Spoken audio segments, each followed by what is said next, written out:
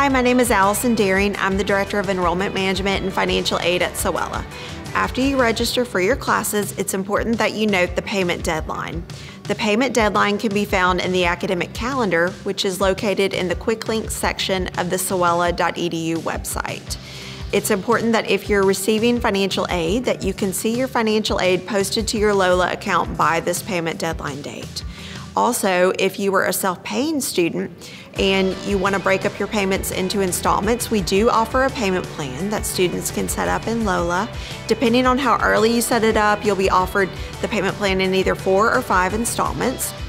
Students who wish to pay in person can come by the One Stop Enrollment Center and they can pay via check or money order. And if you have any questions about making payments, contact us at onestop@sowela.edu.